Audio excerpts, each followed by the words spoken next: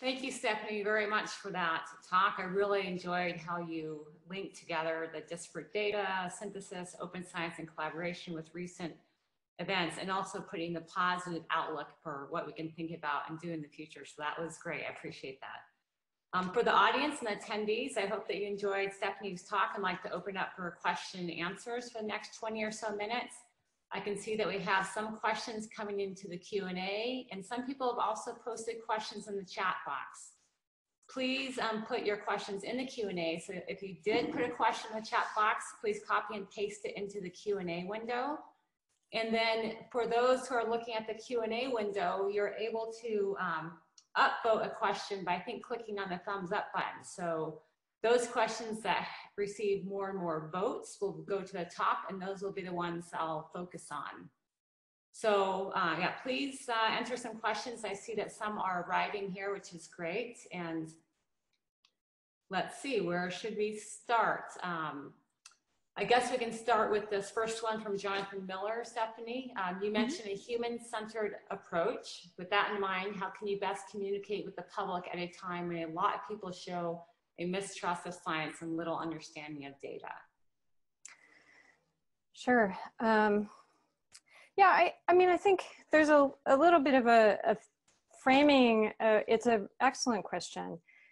But there's a little bit of the framing that I'd like to think about too, because I mean, maybe this is my reflexive positivity showing up, but you know, the Pew's survey on public trust last year, at the end of last year, still showed that the public has strong trust in scientists, and certainly a lot can change over time, and we know that there are, you know, certain issues where we have real problems, but I think it's worth it to keep in mind, so that it doesn't seem like such a scary proposition that we need to drop in and really fix a big problem. So I think that, you know, we can all approach our interactions with the public with the positive outlook, knowing that there is some basic trust in scientists. Having said that, certainly there are some areas where we see it as a real problem, and I understand that. I think, you know, for me, I've gotten a lot out of being able to get some training on communication. And, you know, and that has been, you know, lucky for me to have been able to do a number of Compass workshops. But even, you know, if you don't have access to those, there's lots of resources online that show you how to frame your messages in ways that are a little more compelling to the public. If you have an opportunity to talk to a journalist, but also really, you know, when you have an opportunity to speak at at your church or in, you know, parents groups. I think that each of us has a sphere of influence where we can work to improve the understanding of science, and also the trust in scientists, and help the public to see us as the human beings we are. But I also think it's really critically important to be really honest about what we know and what we don't know, and to remain open-minded, and to view it as a dialogue with the public, not us giving information, but us really finding out from them what they want to know, and also sharing with us information that'll change the way that we think about our issues. Thank you, Stephanie. There are a couple of questions here in a row that revolve around collaboration, but I'm going to kind of break them down first. So Bob Newman I want to ask you the first part of his question, and then we'll delve more into the collaboration part. He says, what is the minimum training needed for today's ecology students to be effective in meeting the scaling challenges we are tackling? Yeah, you know, so I think that a really important first step is in demystifying data, working with data. And I think many of us have familiarity with software carpentry and data carpentry workshops, which are typically these 2-day workshops that might focus on getting us more familiar with working in a scripted language and doing a little lightweight data management. And even though it's only 2 days and it's a little bit superficial, I think one of the maybe the most important thing that I've seen in running these at our universities has been that the trainees find out that they can do it. And so they're not scared of jumping in and doing it, and they know what the entry point is. And then there's such an amazing community online who can answer questions and really engage, and are getting so much better about, not answering you with things like, well, go read the manual. We're really seeing a very supportive community, and I think especially among ecologists. So I think, we go into, in our, the bioscience paper that I mentioned, the data and skills, data, knowledge and skills for data intensive research, we do break it down into the separate categories that I mentioned in my talk.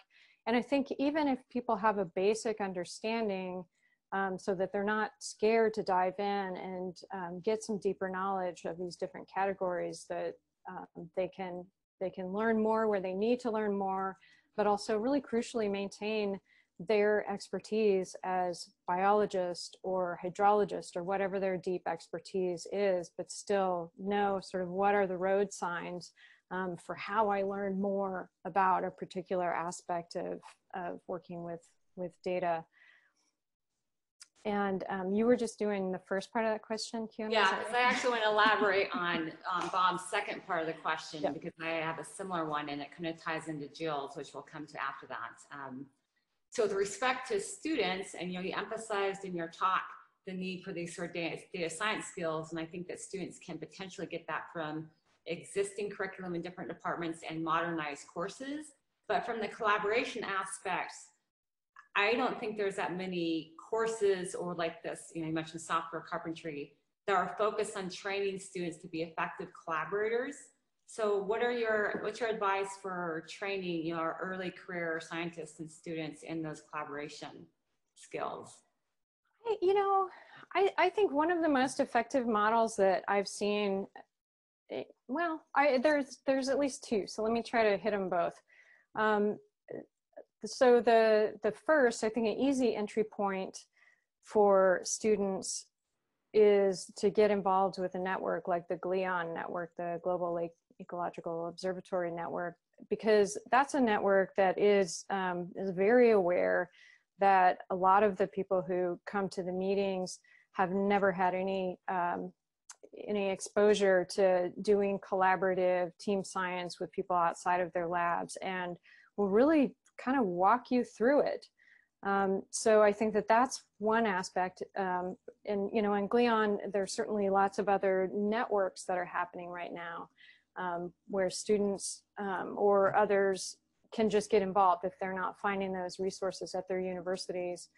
But also, I think one of the things that we can do as faculty is to think about different models where we're really modeling what collaboration looks like. A lot of us do collaborate across our institutions, and so we can really expose that to students, really expose the structure of what our collaborative research actually looks like.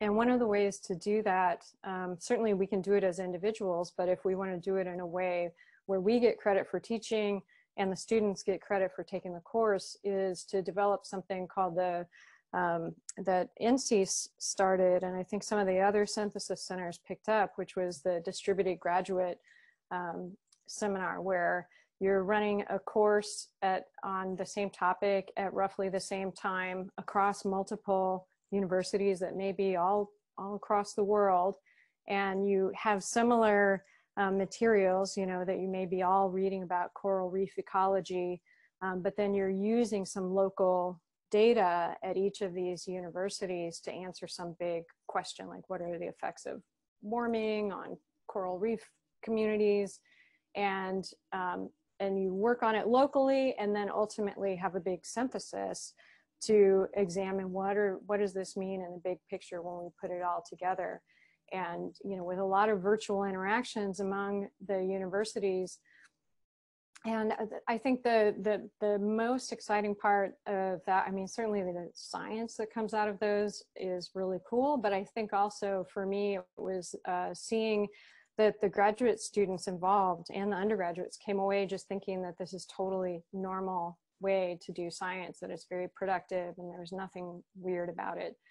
And can learn some tools like, you know, we use now collaboration policies that we start off, you know, at the very beginning saying, you know, here's what it takes to be an author. Let's check in early and often to make sure that we understand the authorship policies and data sharing policies and collaboration policies. And even though it feels awkward for those of us who have traditional training, like, oh, you should just grow organically, it helps to head off all kinds of conflict that can be quite destructive to collaborations. And I think, you know, learning more about some of those tools, I think is would be really good for us as instructors and mentors, and to share it with our students and trainees. Okay, thank you. Before I go to the next question, I just want to remind the attendees of the audience that you can click on the thumbs up button on questions to help vote for them, so you can also help prioritize questions for me to ask Stephanie, given our limited amount of time for the Q&A. So please use that functionality if you can. Stephanie, I don't know if you have much more to add to this. This is a question from Jill Parsons. It's very similar to the collaboration. She first says, thank you for a wonderful talk. Can you tell us more about tools available to help scientists collaborate effectively in teams? How do you see these tools enhancing collaboration, connection in virtual environments? So beyond kind of training of just our students and so forth, can you touch on anything that maybe you haven't talked about related to that question? Yeah, I think, you know, one of the things that we in ecology have probably underutilized compared to a few other fields is hackathons and unconferences where, you know, rather than focusing on simply, you know, a scripted kind of agenda and dialogue that we have in standard conferences, we really open it up to think about the conference as a place where we actually get some things done, or we have very organic conversations where essentially the entire conference becomes a hallway conversation, and that we can duck into a room for an afternoon and really, you know, work on an analysis together or do a literature review together. So I think that at a larger scale, there are tools like that. There are existing models. There are even software that can support those sorts of things. I think that's one of the tools we could use more. I think those policies that I mentioned, they feel so awkward the first time you use them, and then, you know, they are so helpful because you're talking about things before it becomes awkward. It's fantastic. But then also, I think one of the things that we see in all collaborations, I mean, I don't think I've ever had a collaboration where we didn't have several members of the collaboration who were primarily bringing a lot of ecosystem specific knowledge and didn't have that much programming or data intensive skill sort of experience. And we all had to find a balance between, you know, some of us who are more comfortable with collaboration tools like Slack, and our colleagues who would kind of get left behind if we focused everything in one environment. And sort of, you know, we can recognize that there's these great collaboration tools, and knowing how to strike a balance so that we're really paying attention to the people who are primarily bringing system specific knowledge, I think is really important. Thank you, Stephanie. It's my understanding that some of the attendees may not be able to see the listed questions, so we're working on that in the background. So I'll just continue to move through questions that may be a little bit different than each other, and, you know, address things related to Stephanie's talk. So here's one from an anonymous submission. Do you have advice for pushing back on faculty and researchers in positions of power who dismiss the Jedi principles of diversity, inclusion, equity, and justice issues as being secondary or a distraction from our science and research? Oh, yeah, I had just a visceral reaction to anybody calling that secondary, especially right now. But I totally understand that has been a widespread experience, and I hope that we're going to see less of that in the future. I think some of the advice is advice that we've heard from a number of the speakers in talks about really finding the people who support us. That when administrators or when colleagues push back or call it secondary or whatever, that we don't give up, that we maintain some persistence and find others who are like-minded through conversations, and continue to bring up these issues in various ways, and really to take the power in the sphere of influence that where we have it. I know that's really non-specific advice, but I know that all of our situations are gonna be different. So sort of persistence and finding allies and educating and allowing ourselves all to be vulnerable and to say a bunch of things that may be wrong, but when we're corrected, to apologize and learn from it and just be willing to have open and honest conversations. Okay, so I'm going to skim through here and find something that might address a different aspect of your talk, except now everything's moving around so quickly. Okay, so wonderful talk, thank you. This is from Natalie Henka. I'm not sure if I said her name correctly. You mentioned that you have not collaborated with molecular biologists in the past. What can molecular biologists do to help facilitate collaboration with ecologists in the future to better integrate research across scales? I think we really just need to create some of these venues where we talk about collaboration. And I think just at an institutional level, I can't really figure out why I haven't. It's interesting that we all seem to, I know now from working at NSF and interacting with a lot more with my colleagues in molecular and cellular biology, that we have really substantial jargon differences, cultural differences, and the conversations really, they take longer than you would expect, given that we're all biologists.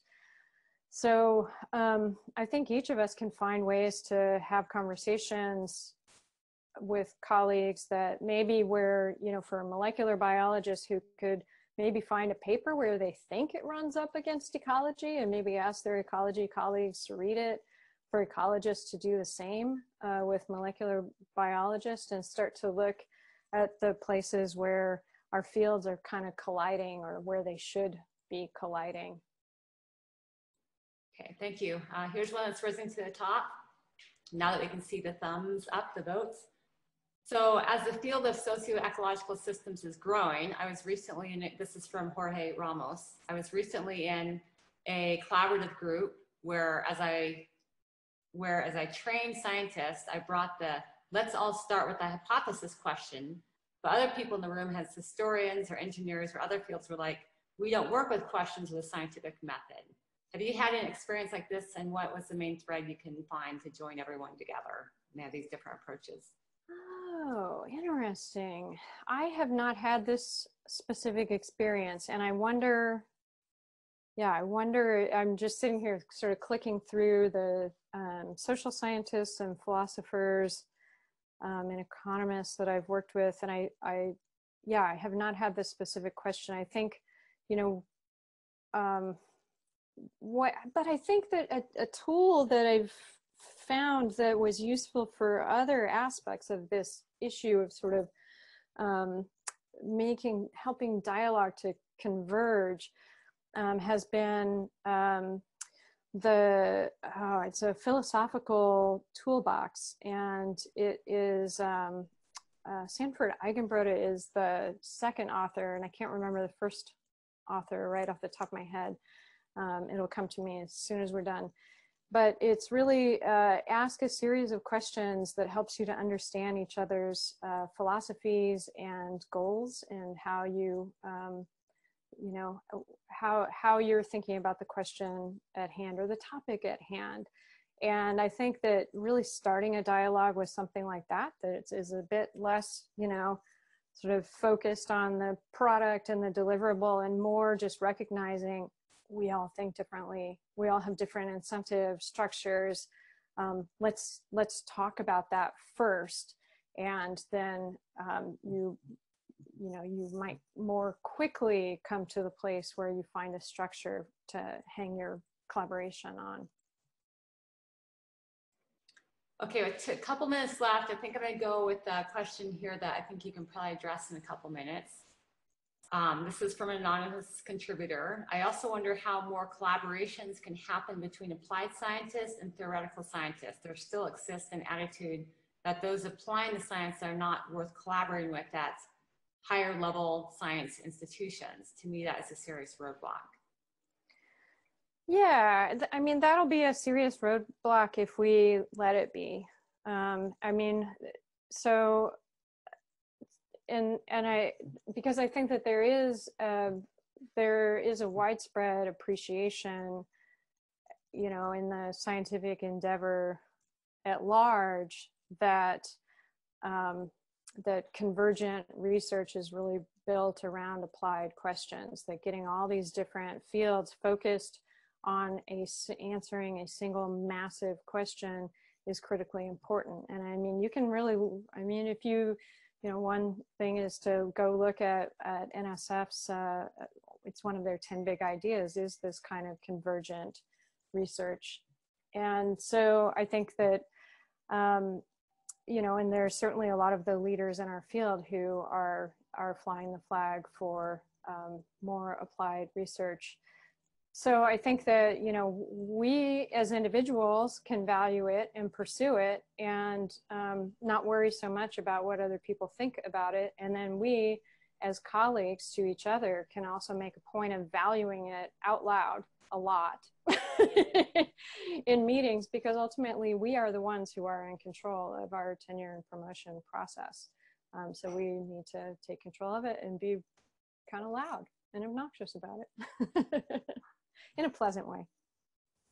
Well, Stephanie, I think we just hit the end of the hour, so I really appreciate your answering these questions, providing your insight and perspective and advice to the group. There was quite a few more here, so I apologize to attendees that we did not get to your questions. I would guess that Stephanie would probably be willing to answer them outside this platform. So again, I want to thank everyone for attending. We had excellent attendance, and enjoy the rest of the meeting. Thank you again, Stephanie. Thanks so much.